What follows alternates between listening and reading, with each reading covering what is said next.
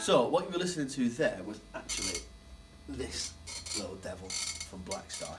It's the Fly, and it's a really great compact mini amplifier. It's 3 watts, so you can. It's perfect for a bedroom, for like small rehearsals or anything like that. I've seen mates like in a dorm room or something like that. And it's got a few controls. I'll take you through them dead quick. It's got a gain control there. It's got a level control for overall volume. It's got the patented ISF from Blackstar.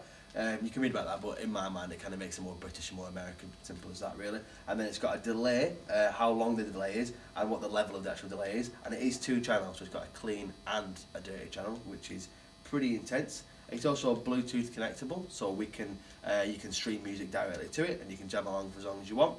It's got an MP3 in case for any reason you don't have Bluetooth. It is battery powered.